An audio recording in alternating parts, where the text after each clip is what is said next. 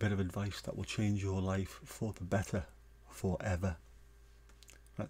Recently I was making a Spotify playlist called Guilty Pleasures. You know, those songs that you really like but they're a bit embarrassing or they're uncool or unhip. And no sooner had I started making the playlist than I stopped, because when it comes to music there is no such thing as guilty pleasures. In fact, not just music, any of the creative arts.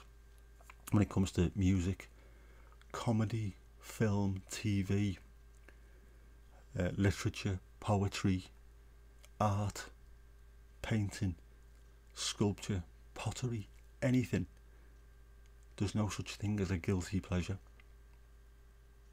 If you find pleasure in it, don't feel guilty.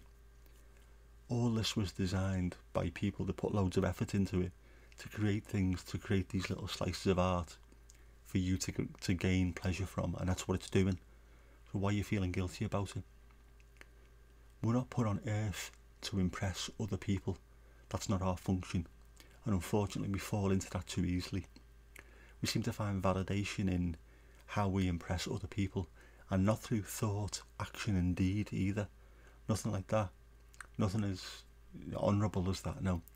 We find our validation in how we impress people by how we dress, the music we listen to, how we get our hair cut. It's stupid, it's pointless.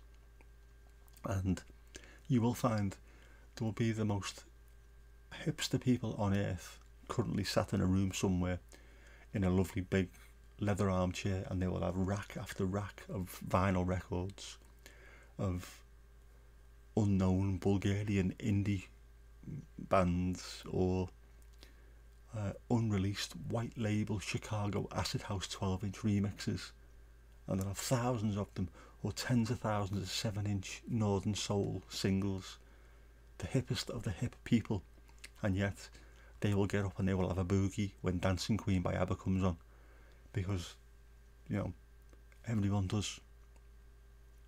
So we need to stop trying to impress people by what we listen to or what we watch.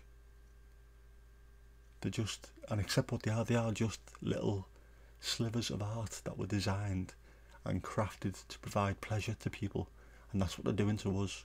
So don't feel guilty about it.